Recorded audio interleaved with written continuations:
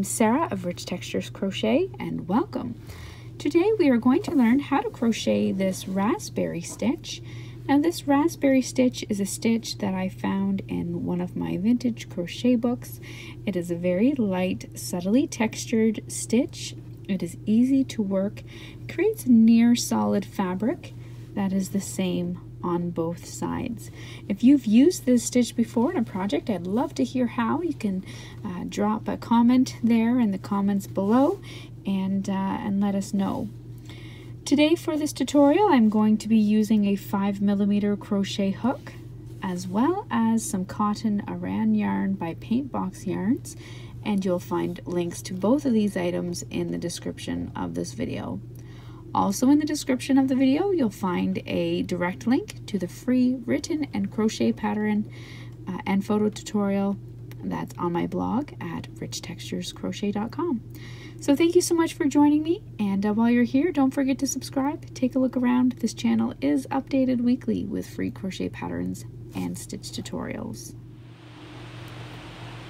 Our pattern today is worked in rows, so you're going to start by making a slip knot and then make a foundation chain. Your foundation chain can have any even number of stitches. So today I'm going to chain 20.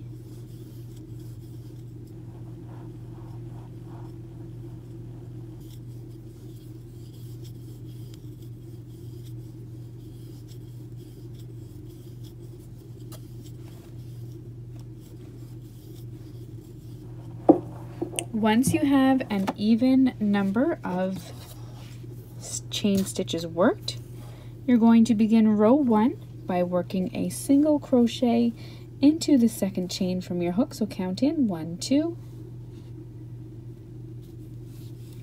and then a single crochet in each stitch all the way down to the end of your foundation chain.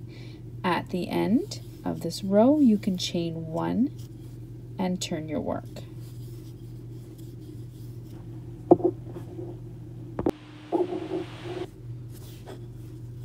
Chain 1 and turn your work at the end of your row 1.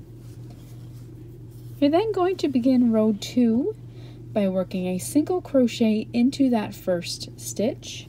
Your chain 1 does not count as a stitch. You're then going to work a front post single crochet around the post of the next stitch. So bringing your hook in front of your work to work your front post single crochet, you're going to insert your hook from front through to back, out through the front again, around the post of the next single crochet stitch. Yarn over, draw up a loop, 2 loops on your hook, yarn over, and pull through both loops. That's your front post single crochet. You're then going to work a single crochet into the next stitch and then repeat. Front post, single crochet around the post of the next stitch and single crochet into your next stitch. Repeat that all the way across, where you're going to finish with a single crochet stitch in the top of your final stitch.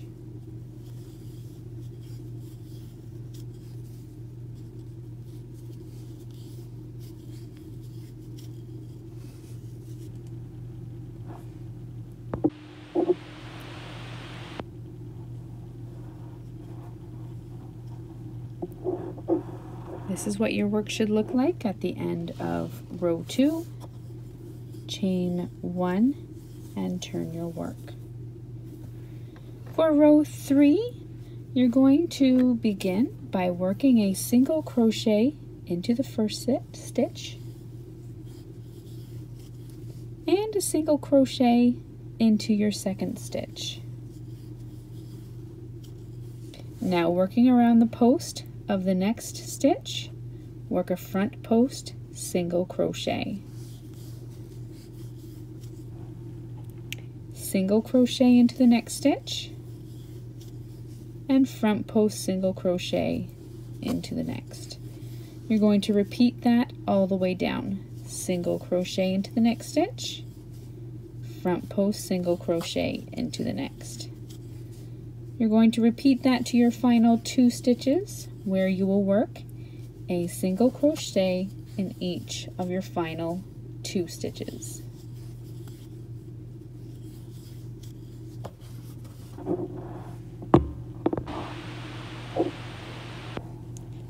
Here at the end of my row 3, single crochet in each of the final 2 stitches, chain 1, and turn your work.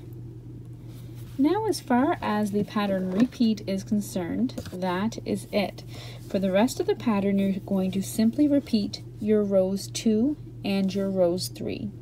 So your row 2 started with a single crochet in the first stitch, followed by a front post single crochet in the next, and then repeat single crochet in the next, and front post single crochet in the next. You do that all the way down, chain 1, turn your work, and then you're going to repeat that row 3 again, which was a single crochet in each of the first 2 stitches, and then you're alternating front post single crochets and single crochet stitches. That's all there is to working this raspberry stitch. So thank you so much for joining me, and once again I invite you to subscribe, and I look forward to seeing you again next week for another stitch tutorial. Until then, happy crocheting. Bye.